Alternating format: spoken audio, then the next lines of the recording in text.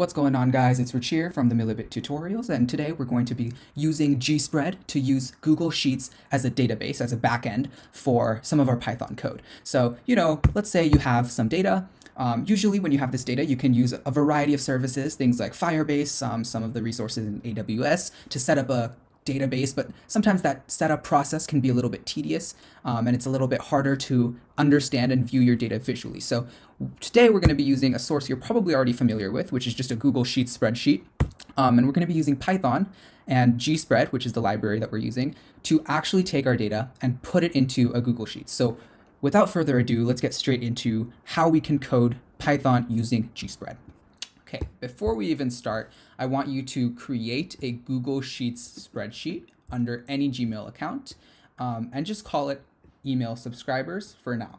So what our project is going to be is we're going to have a names column and we're going to have an emails column, and we're going to use Python code to populate some fake names and some fake emails directly into our spreadsheet.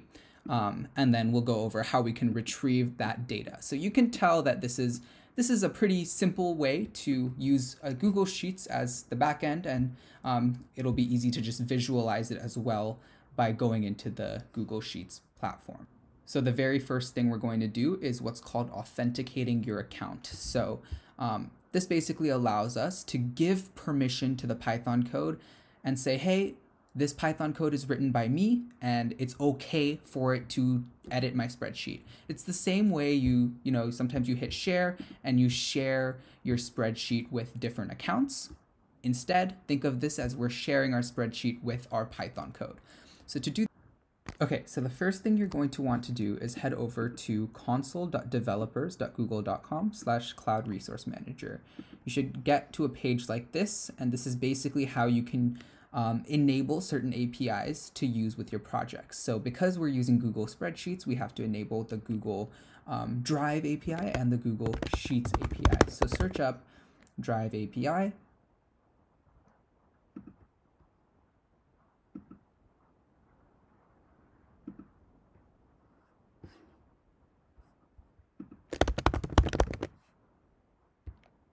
And go ahead and click on it.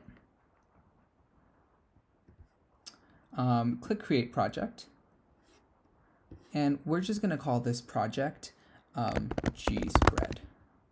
Okay, and then click Create. Now go ahead and click Enable for the Google Drive API.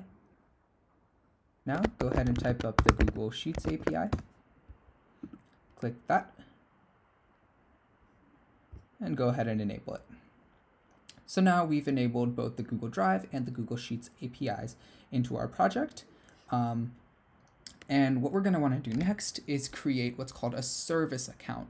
So this is the account that you're going to share your spreadsheet with by literally clicking share and adding the account.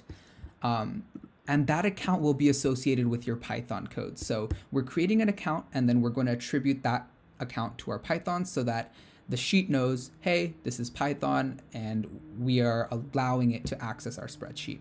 So go ahead and click on APIs and services, and then credentials. So again, we're doing this because we want to create credentials of an account to share with. And go ahead and click Create Credentials, and we want to create a service account. A service account means that we're creating an account for our code, for Python code. An OAuth client ID is creating an account for a person to use code, which is a little different. So make sure you click service account, and then you can set a name. So you can set GSpread account. What it will do is create a service account ID for you. This will be the email address that you share your spreadsheet with. You don't need to make a description if you don't want to. You don't need a role. And now what you want to do is click Create Key. This will produce a JSON key called credentials.json that you will reference in your Python code. That way, your Python code will be associated with this key that we've made, and now we will share our spreadsheet with that same key. So that might not make complete sense yet, but just stick with me and it'll start making sense. Let's look at the JSON. Basically, the JSON file contains what's called a client email. If we share this email, using our spreadsheet, and then we keep this JSON file in our Python code and we reference it, the Google spreadsheet will allow that Python file to access its spreadsheet since we've shared it to GSpread account. Now we're going to use GSpread account in our Python so that we can access the spreadsheet.